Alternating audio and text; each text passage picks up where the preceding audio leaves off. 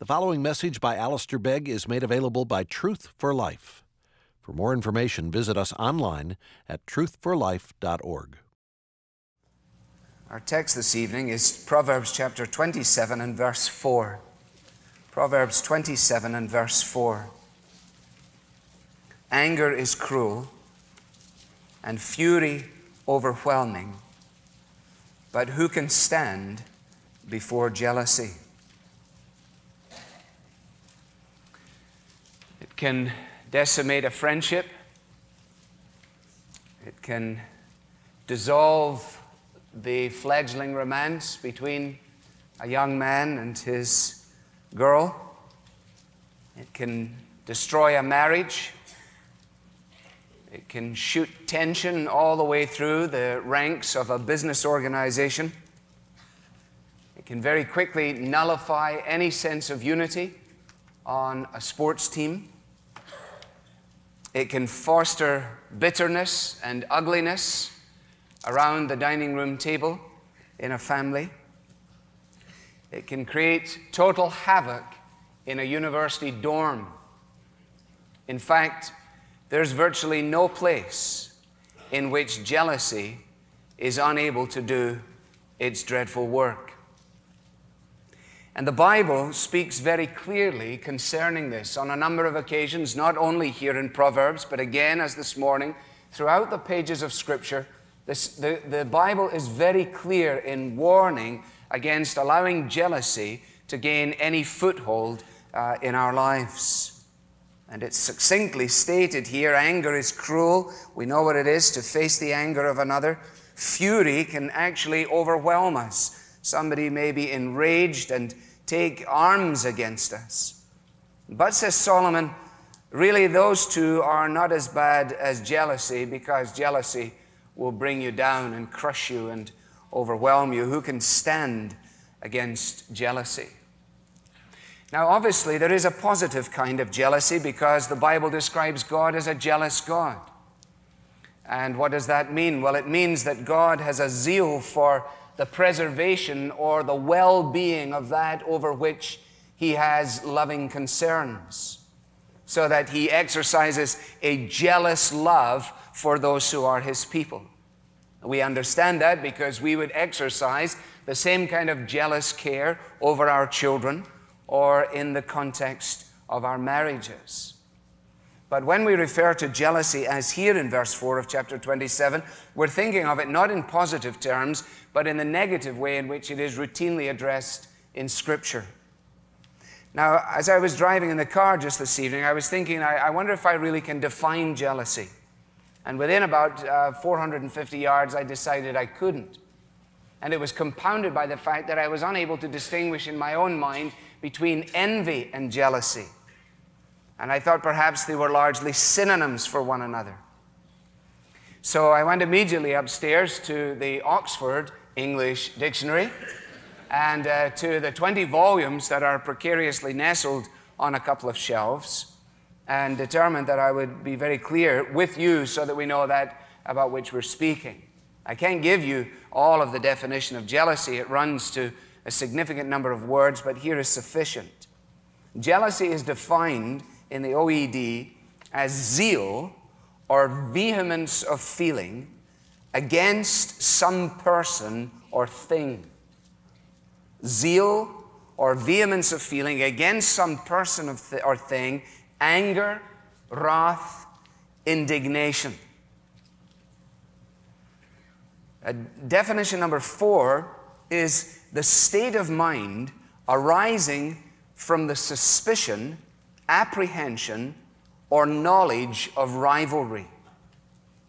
Fear of being supplanted in the affection, or distrust of the fidelity of a beloved person. Even the definitions almost need defined, don't they? They're so good. Resentment or ill will towards another on account of advantage or superiority, imagined or real. It is that which expresses itself in envy or in a grudge. Envy, which I thought was really jealousy, but it is distinct. Listen to what envy is. To envy is to feel ill will and displeasure at the superiority of another person. To feel ill will and displeasure at the superiority of another person in happiness, success, reputation, or the possession of anything desirable. To regard with discontent another's possession of some superior advantage which one would like to have for oneself. Now, while most of us would be hard-pressed to come up with those kind of definitions, none of us, I think, would be able to say that we do not understand the emotion, the feeling, and while we may not be able to articulate it verbally, we know what it is to have it rise within us. It's possible for us, actually, to be so consumed with a jealous spirit that we find it very, very difficult just to look straight ahead as we live our lives. We're constantly wondering about the person behind us, in front of us, to the left and to the right. Peter himself, as he got to the end of his journey, even after his great declension, even after his restoration, was still too concerned with what was going on with John. And Jesus had to say to him, "Never you mind about John, Peter. You just worry about yourself." And Peter still, despite the attention of Jesus, the affection of Christ, his devotion to him, was still potentially paralyzed by wondering about this disciple whom Jesus so clearly loved. What I'd like to do in the time that we have is simply to tackle the issue in much the same way as we did this morning. First of all, by noticing the characteristics of jealousy. How does it express itself? How will I be able to detect it in my own heart? Well, let me say first of all that jealousy cannot stand it when others are doing better. Jealousy just is unable to cope with getting a C. Unable to cope with a B- if there are those with B's and A's. A jealous heart just can't content itself. You see, for example, in Genesis 26 and in verse 14, an illustration of this concerning Isaac. And it tells how Isaac was able to plant crops and to reap blessing in the land to which he had gone, that he became rich and his wealth continued to grow until he became exceptionally wealthy. And he had so many flocks and herds and servants that the Philistines envied him. So all the wells that his father's servants had dug in the time of his father Abraham, the Philistines stopped up, filling them with earth. They came, as it were, with the equivalent of those little backhoes. And they said, "Oh, so you think you're doing well, Mr. Wealthy Isaac? Well, let's show you what this feels like." And they filled up his wells. Why? Because they couldn't stand the fact that he was doing as well as he did. People are jealous of people they do not even know simply because it is possible for them to detect the fact that they have some form of superior advantage. Secondly, jealousy is sad at the happiness of others. When that happiness is a result of the success of another or as a result of the reputation of another being heralded abroad. So, for example, in the story of the two sons in Luke chapter 15, you remember that while there was every reason for everyone within the framework of that family to rejoice, the boy had gone away, left home, left his elder brother behind, gone off into a different and distant country, wasted everything that his dad had given him, made a dreadful hash of things, ended up in a pigsty, decided to come home with a penitent heart, found that while he anticipated living in a shed, his father determined that he would provide the best of parties for him, a whole new outfit for him, shoes for his feet and a ring to wear, and this amazing killing of the big fat calf. And when the elder brother heard the music and the dancing, he refused to go in. "I'm not going in there to celebrate that," he said. "You never gave me a party." It's sad at the happiness of others. Oscar Wilde, in a discussion in a biography by a man by the name of Pearson, talks about the commonly held view that the good fortune of somebody close to you will often make you discontented. And two men are going through life, happy friends together, enjoying one another's company, and all of a sudden one of them goes in the ascendancy in business and the other one is left behind on the fourth floor. It's a grave and a great moment. Can the one who goes ahead still act with the humility necessary to maintain friendship? Can the one who is left behind now suck it up and still commend his friend and rejoice in his success? You see it in families. Brothers separated over the years because one has prospered and the other hasn't. One has married well and the other is married poorly. One's children are all doctors and lawyers and the others are all pumping gas and looking for pop cans on the back of building sites. Oscar Wilde says the devil was once crossing the Libyan desert, and he came upon a spot where a number of small fiends were tormenting a holy hermit. The sainted man easily shook off their evil suggestions. The devil watched their failure, and then he stepped forward to give them a lesson. Speaking to the fiends, he said, "What you do is too crude. Permit me for one moment." The devil went over close to the holy man and whispered in his ear, "Your brother has just been made the bishop of Alexandria." A scowl of malignant jealousy at once clouded the serene face of the hermit. "That," said the devil to his imps, "is the sort of thing which I should recommend." Thirdly, jealousy makes us hostile towards those who have never harmed us. Jealousy will make a man hostile to people who have never harmed him. We don't have time to go to all of these references. I just mentioned them to you. You can do them for homework and follow-up study if you choose. But in the story of Joseph, you will remember that when the brothers saw how their father loved their younger brother Joseph, they hated him and could not speak a kind word to him. Suddenly, at the breakfast table, there was no direct communication between these brothers and the younger boy.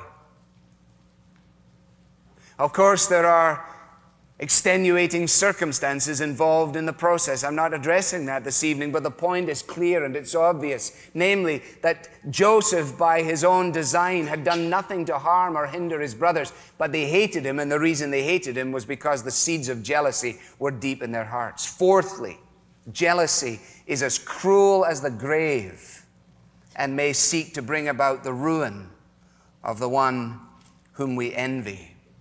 Jealousy is as cruel as the grave and may seek to bring about the ruin of the one whom we envy. If we need to go anywhere, we need only to go to Genesis chapter 4 and the story of Cain and Abel.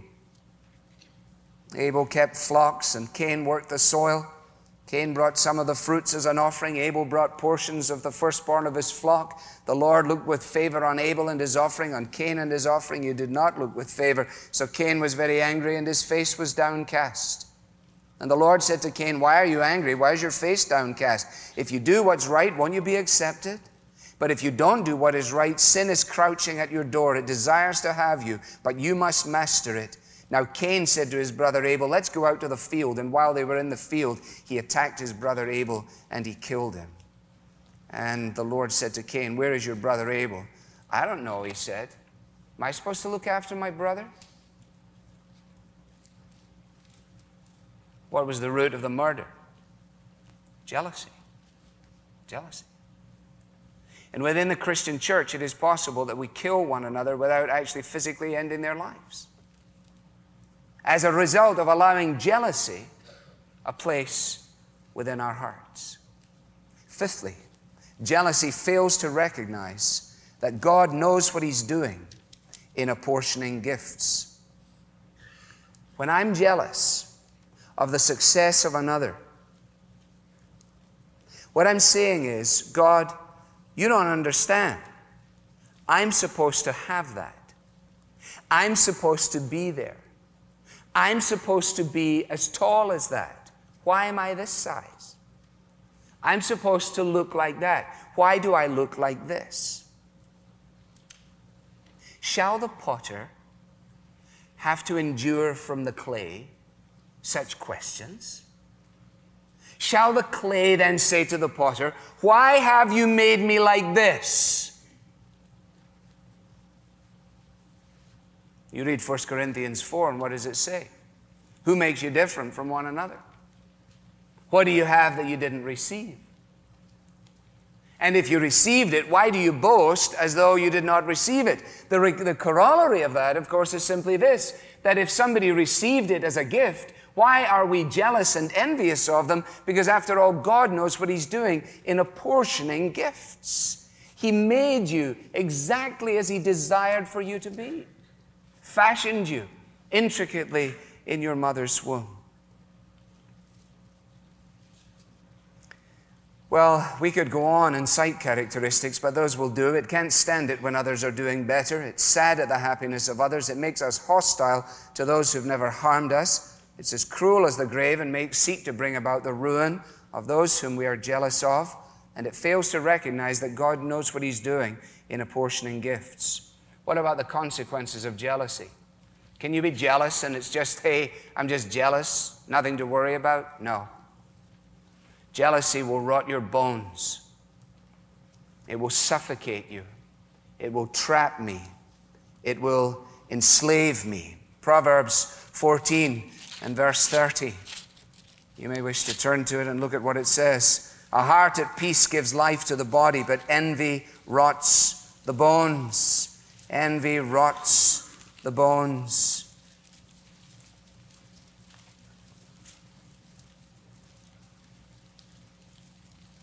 Chuck Swindoll, in his own inimitable style, writing of this, says, like an anger-blind, half-starved rat prowling in the foul-smelling sewers below street level, so is the person caged within the suffocating radius of selfish jealousy. Trapped by resentment, he feeds on the filth of his own imagination. Nguyen, in one of his books entitled Reaching Out, tells a story of an actor who, engaging him in conversation, shared with him what was going on behind the stage, especially when auditions were taking place, or what was going on behind the stage when the play was being performed, and when the actors and actresses knew that the media was there to conduct the review and to write it up in the press. And he wrote as follows, recently an actor told me stories about his professional world which seemed symbolic of much of our contemporary situation. While rehearsing the most moving scenes of love, tenderness, and intimate relationships, the actors were so jealous of each other and so full of apprehension about their chances to make it that the backstage scene was one of hatred, harshness, and mutual suspicion. Those who kissed each other on the stage were tempted to hit each other behind it. And those who portrayed the most profound human emotions of love in the footlights displayed the most trivial and hostile rivalries as soon as the footlights had dimmed. Why? Jealousy. Jealousy. You play golf and someone makes a good shot. You find out whether you're jealous or not. You're not supposed to do this in golf, and maybe I'm the only one who feels it. But playing in a thing the other day against two other men, and things were getting very tight. And the fellow hit his approach shot onto the green. It had a bit of a sting to it. And under my breath, I was saying, go on, go on, go on. It wasn't going to the pin, it was going off the back. It was going into deep rough. As soon as it hit the deep rough, under my breath, I was saying, settle now, settle now, settle now. Isn't that terrible? That's bad. And then the worst of it is, you say, don't worry, you can get it up and down from there. And then underneath your breath going, I hope not. Why? because they'll be jealous of his success. I don't want him to be successful. I want to be successful. That's trivial. That's a game. But if I allow it to become a pattern in my life, I'll be wishing that every time I see anybody making any progress, hoping for the worst, when I should be hoping for the best. Well, it will rot our bones, and also it will give birth to unwarranted suspicion and to anger. A jealous heart is a suspicious heart and is inevitably and ultimately an angry heart. In 1 Samuel 18, that is the problem with Saul in his jealousy with David. You don't need to turn to it right now. But when the word came, Saul has slain his thousands and David his tens of thousands. Imagine this in an arena setting. Imagine that the crowd, in acknowledging the triumph of the various leaders in the prowess of battle, have begun to chant. And the chant comes, and Saul is listening, and he hears it begin. Saul has slain his thousands. Saul has slain his thousands. He's saying to himself, that's got a lovely ring to it. I love to hear that. And then suddenly it has a second part to it. And then the refrain goes, but David has slain his tens of thousands. David has slain his tens of thousands. And Saul was very angry. This refrain galled him. They have credited David with tens of thousands, he thought, but with me only thousands. What more can he get but the kingdom? And from that time on, Saul kept a jealous eye on David. Kept a jealous eye on David. Misread all of his actions, all of his attitudes. Assumed that because of a success that he himself had not engineered, because of an acclamation that he could not have engendered, because he was on the receiving end of the benefits of God's provision, Saul couldn't cope with it and thereby grew jealous in his heart. And it gives rise, jealousy, to unwarranted suspicions and to angers. And you'll find yourself driving in your car or putting down the phone or seeing the person in the mall and beginning to process information in your mind, unwarranted, suspicious material. And if you trace it to its root, it's often because I cannot simply rejoice in how lovely they look, in how well they're doing, in how happy they are as a family, in the success of his business or whatever else it is. It's much easier to explain it away. Oh, that was his father, you know. He's a bit of a loser. He could never have done that by himself. He crawled his way up, and so on. Thirdly, consequentially, it breeds, and this is really a bedfellow of the former, it breeds a destructively critical spirit. It breeds a destructively critical spirit. When I develop in my heart a kind of reflex action that is almost immediately and always critical, then it is usually because of jealousy. Daniel chapter 6, you can do this as part of your homework. Daniel so distinguished himself among the administrators and the satraps by his exceptional qualities that the king planned to set him over the whole kingdom. Daniel worked hard. Daniel did well. Daniel found favor in the eyes of the Lord. Daniel found favor in the eyes of King Darius. He was in a political world. There was an opportunity for advancement. He wasn't tooting his own horn. He wasn't inveigling things for himself. He was just being Daniel. But when he distinguished himself in this way, then all of these administrators, seeing his exceptional quality, I quote, tried to find grounds for charges against Daniel in his conduct of government affairs. Why? Because they couldn't stand his success. Fourthly, consequentially, jealousy will ruin our spiritual appetite. If you've been wondering why it is that you are not benefiting from the Bible, that it's grown stale to you, it's like eating old toast, 3-day-old toast. You find that your hunger for God's Word has diminished, that your interest in studying it on a personal level, joining with others in the searching out of the Bible and so on, is just not there. You come to worship. You've been coming here these past months, and somehow or another your heart is heavy and cold.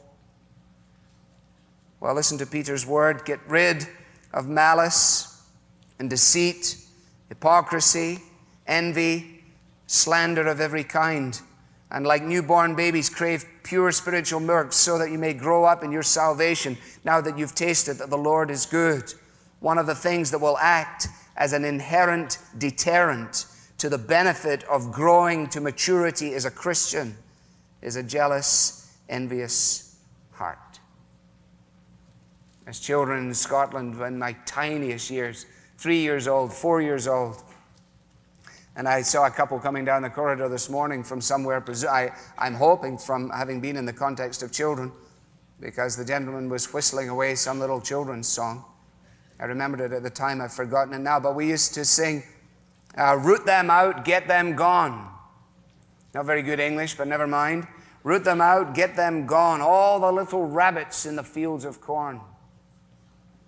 Envy, jealousy, malice, and pride, they must never in your heart abide. And we were supposed to do actions with it, with the rabbits and everything else. But I can remember we were supposed to shake our heads like this.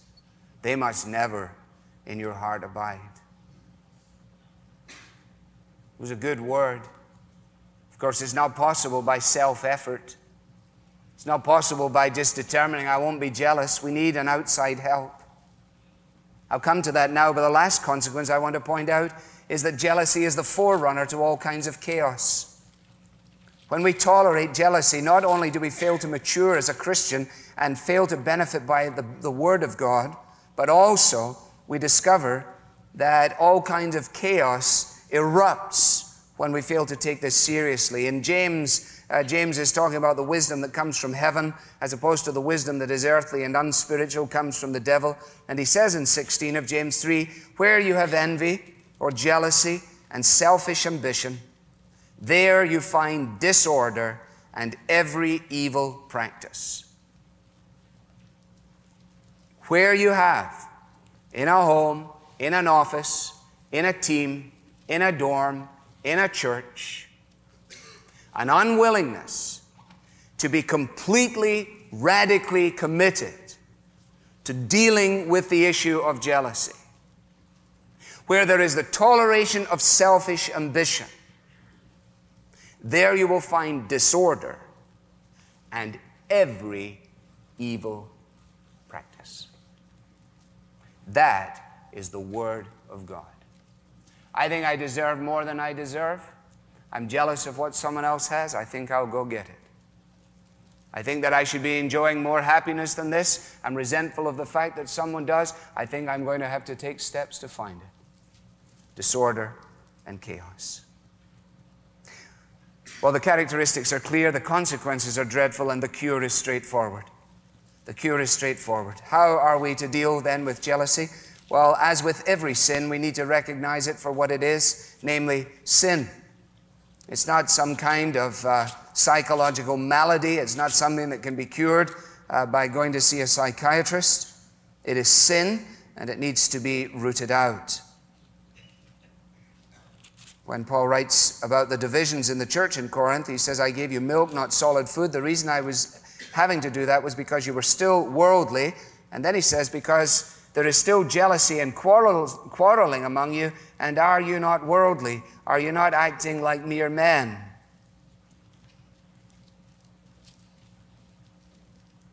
Psychiatrists distinguish between suppression and repression. Suppression involves saying no to the opportunity to do something. I suppress a desire to do something. If it is something that I want to do that is wrong or unhelpful, I suppress it as a Christian by God's enabling and help. That's normal and healthy. Repression means denying that I even want to do it. That is unhelpful. That is untrue. And that leads to all manner of disorder. So in other words, as with all sin, I think what we have to do is just bring it out in the open, in the privacy of our own homes, certainly in the quietness of our own hearts. Jealousy is so often a secret sin, isn't it? I mean, it's not normal for people to come up and say, I just want you to know that I'm horribly jealous of you. They may say other things to us, but it is not normal. It's a secret sin. And where a sin is secret, it's a secret between ourselves and God. Therefore, how do you deal with it? You deal with it between yourself and God. You go to God and you say, God, you put your finger on something today as I read the Bible. I didn't want to face this, but you've brought me face to face with it. I can see in the consequential behavior that some of that has already become a pattern of my life. And so I'm coming to you tonight and I'm asking you to help me deal with it. I'm bringing it, and this is the second aspect of it, acknowledge that it is sin, and then bring it into the light of God's presence. Bring it into the light of God's presence. I find that it is helpful for me when I'm really confronted by something like this to take a card or a piece of paper and write down the actual stuff that I'm dealing with. Not, I've had a few vague general feelings of jealousy sometime in the last 12 months, Lord. Help me, good night, and thank you for a great day. Bless all the people around the world. Amen. No, it's going to be something far more brutal than that. It's going to be something far more painful than that. We're going in here for tumors. We're hoping that they're benign, that they're not malignant. We're going in very carefully. We're going in very purposefully. We're going in ruthlessly. And we're not coming back until they're dealt with. Bring it into the light of God's presence. And then put the rejection of it, that is, the rising tendency within our hearts to foster and tolerate jealousy, put the rejection of it into practice moment by moment. How? In the awareness that I have been united with Christ. That all of His power has been available to me and is available to me. Since then you have been raised with Christ. Remember Colossians 3. Since then you have been raised with Christ. Seek these things which are above, where Christ is seated. And then, on the basis of your union with Christ, put off all these things, one of them being jealousy. And instead of that, put on the garments of humility. Put on the garments of praise. Put on the garments of encouragement. And on a daily basis, 60 seconds a minute, 60 minutes an hour, that is the only way to deal with it. United with Christ, and as an expression of the fruit of the Spirit. Determined by God's grace to leave behind all the dismal, gaseous, subterranean pipelines of jealousy. Refuse to breathe its fumes. Refuse to obey its promptings. The other way, of course, to deal with it is to become a pastor. Because pastors, they're never jealous. Let me tell you that jealousy amongst pastors that has to do with size and influence and income and perceived giftedness or whatever else it is, often makes pastors' conferences some of the worst places you could ever spend 3 days of your life. Gordon MacDonald, in his book, Restoring Your Spiritual Passion, and with this I conclude, was honest enough to acknowledge this himself. I'm glad he did. It makes me feel better. This is what he says: I discovered a brutal truth about myself, a rather frightening personal flaw some years ago when I suddenly realized that I rarely delighted in another person's success. In my insecurity as a young pastor, I felt somehow that anyone else's success was a threat to my own. Rather than delighting in the success and effectiveness of others, I automatically began to explain it away. He has connections, I might say, of one. He received a lucky break he didn't deserve. It was possible to observe of another. They liked his preaching only because he had a few well-placed jokes in the sermon. The list of possible rationalizations goes on. We pray for the church to grow, I found, and then we proceed to explain away the church that grows if it's not ours. Rarely, I painfully discovered, did I ever say to myself, that man deserves praise for that article, because it is indeed an excellent piece of writing, and it's a lot better than I could have ever have done. Scarcely did it ever occur to me in my natural state to be thrilled over the fact that my brother had achieved something marvelous for the community of believers. How could I say in my heart that I was committed to the expansion of Christ's kingdom, since I failed to rejoice when I heard of others in concert with God's Spirit making it happen? I discovered a brutal truth about myself when I suddenly realized that I rarely delighted in another person's success. Jealousy, it'll rot our bones, destroy our church, tear friendships apart, marginalize marriages, and make the best of friends lie in their bedrooms at night and think rotten thoughts about those for whom they ought to be praying. May God deal with us gently, purposefully, profitably. Let us pray.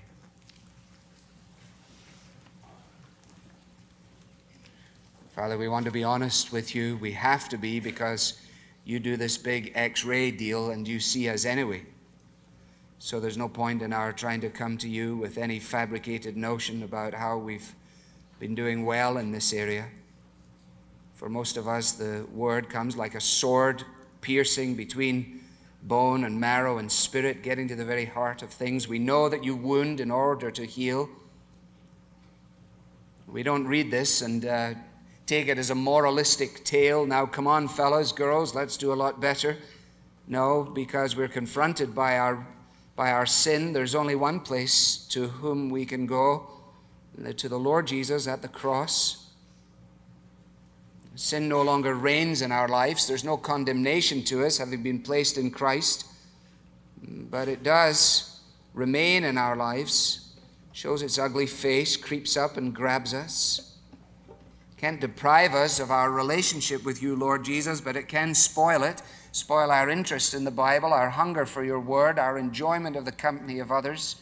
All of this we long to deal with. Help us then to keep short accounts with sin and to deal with this matter immediately, ruthlessly, consistently, by your divine enabling. For Jesus' sake, amen. This message was brought to you from Truth for Life, where the learning is for living. To learn more about Truth for Life with Alistair Begg, visit us online at truthforlife.org.